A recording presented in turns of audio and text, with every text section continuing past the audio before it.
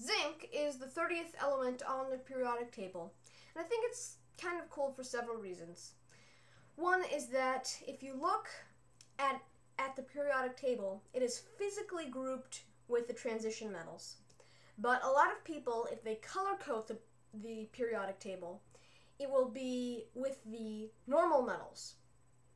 And this just has to do with some of its chemical properties.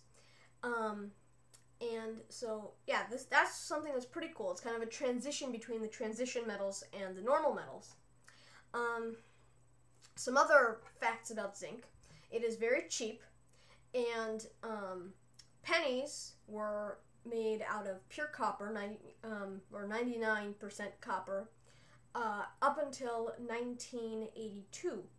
And then midway into 1982, they realized they were losing so much money making these pennies that they then changed the pennies to copper on the outside. And in here, you can't see it, but there's zinc. The coating of the copper is just a few thousandth of an inch thick. So that made the price of producing a penny less, because before that it was costing more than a penny to make a penny, which is not sustainable. Now, nowadays, at least 2011, even with the zinc interior, to make a penny, it's costing more than a penny now. And same with the nickel. To make a nickel, it costs more than a nickel.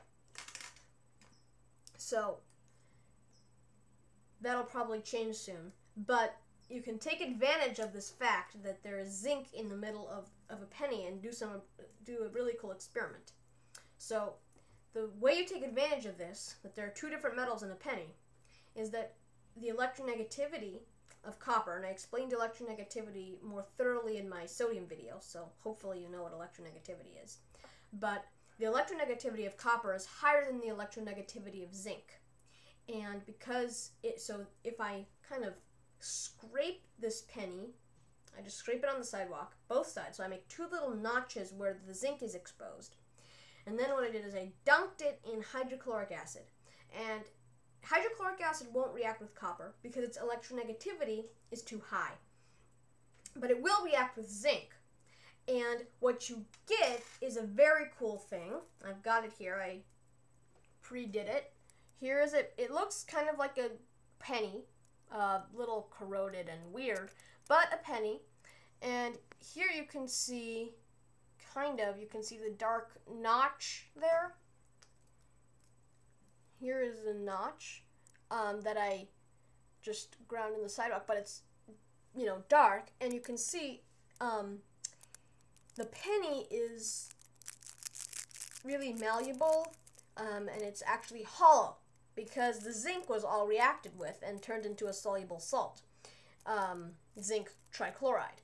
And so I'm now going to, with my bare hands, rip a penny in two. There you go. And if you look inside,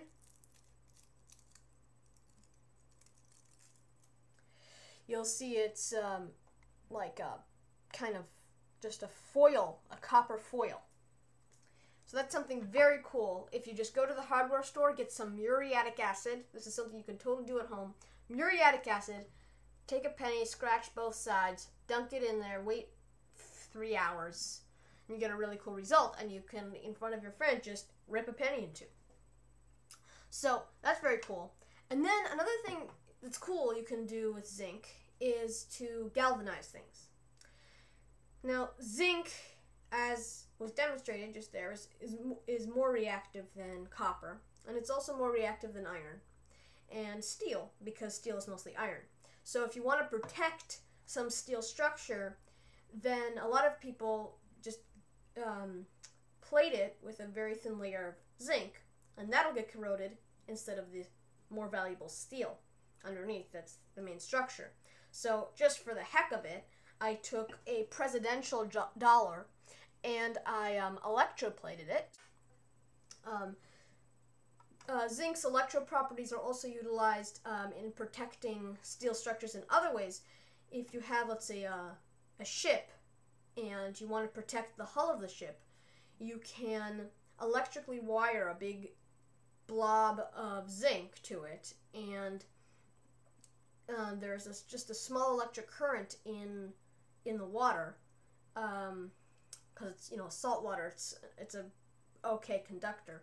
So if you wire it electrically to the steel, the corrosion of the zinc will generate a small electric potential, which will protect the steel from it being corroded. So you don't have to coat the whole thing with zinc to protect the steel.